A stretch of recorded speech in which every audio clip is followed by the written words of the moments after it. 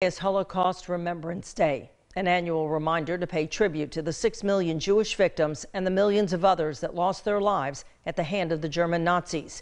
As News 13's Alex Schley tells us, it's more important now than ever to educate new generations about the Holocaust. On January 27, 1945, the USSR liberated Nazi Germany's death camp Auschwitz, marking a turning point in the war. Today, from one side, is a happy day that the war has begun to finish, but from the other side, it's a very sad day what happened. We cannot just forget about what happened to 6 million.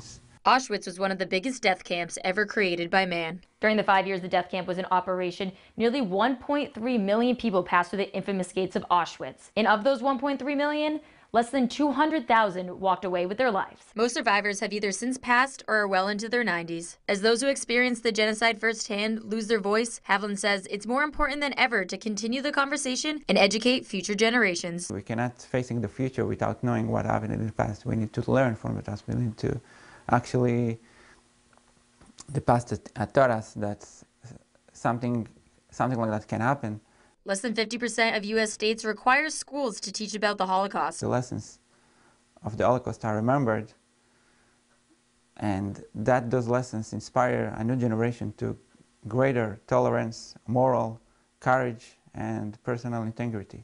Rabbi Mindel Havlin also says, by teaching the new generation about the Holocaust, we can also teach them to search for meaning even in the face of suffering. In Panama City Beach, Alex Schley, News 13, Panhandle Strong.